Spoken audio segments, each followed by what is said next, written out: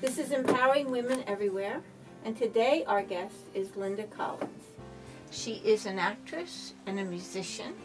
In my home, where I grew up as a child, there was no way to not be interested in music, because one of my very first recollections and memories is my mother in the parlor playing piano. I've been a murdering mom, I've been a solve the murdering mom, I've been a girlfriend of a murderer, I've been a wife of a murderer, I've been, you know, I've been murdered.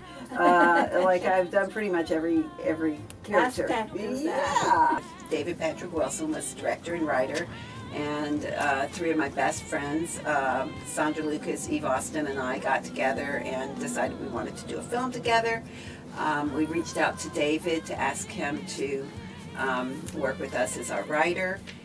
Met with David several times and ended up with this very funny little short called 3 for the Road.